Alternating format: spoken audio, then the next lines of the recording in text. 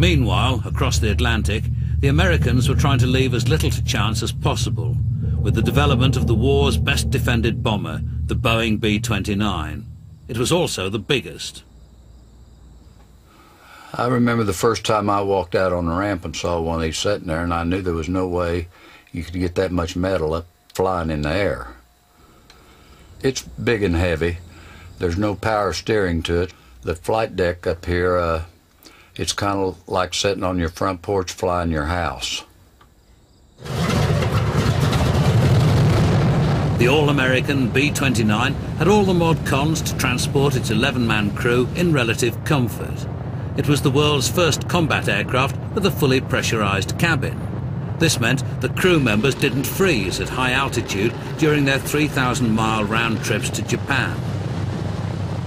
The B-29 also had a revolutionary defense system which made it a deceptively dangerous plane to pick a fight with. J.B. Hudson was on the bombing raids to the Pacific in 1945. On all other World War II bombers, the gunners had to either hand-hold the machine guns or they had to get inside of a turret where the guns were located. That was not true on this plane. We had what we call the computerized remote control system.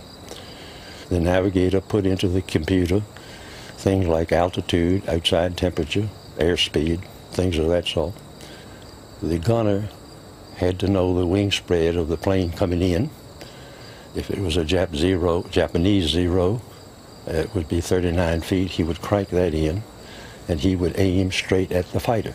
The computer calculated the lead, so you have to realize that while the gunner is aiming at the fighter, the guns are pointed somewhere out in front of the fighter.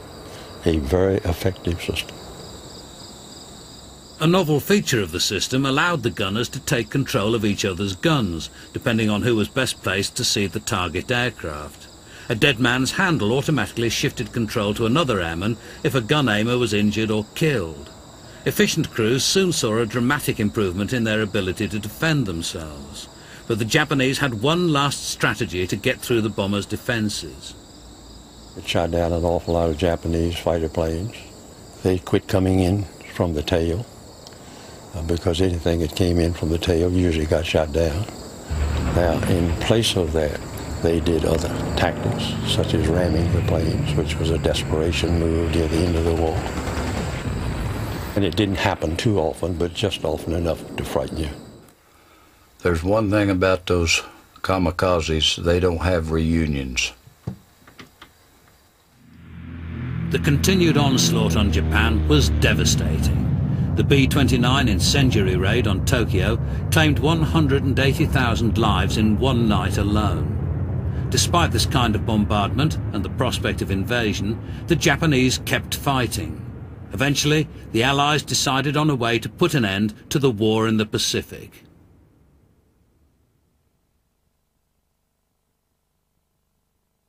I run into so many Japanese that say this airplane saved their lives because their parents would have fought till their death to defend their homeland. If it hadn't been for the atomic bomb, that the invasion would have killed so many million Japanese that it stopped the war. Us B-29 people, there's no way we'll ever say we won the war with a B-29, but we stopped it.